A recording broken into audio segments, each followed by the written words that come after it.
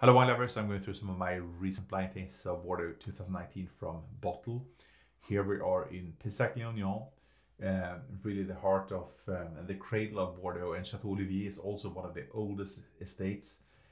Beautiful chateau, long history of making very good wine, and in recent years there's been in terms of quality, there's been a great increase both in red and in white. I think that this example is very much showing that what I like with Pessac Léognan.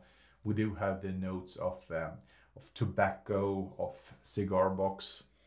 There's a softness to the wines. I mean, if we look at the wines from the Medoc compared to the wines from Pessac Léognan, there's a bit more exotism here. Fruit is very ripe. We have sweet plum, cassis, some Asian spiciness, some exotic spices. We have leather, and of course those tobacco notes.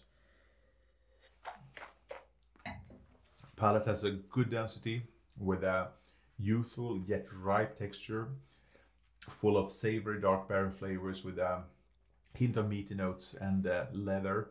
There's herbaceous spiciness, no green flavors, but we do get the bay leaf and the sage there, with some tobacco leaf on the finish, with a really fine length.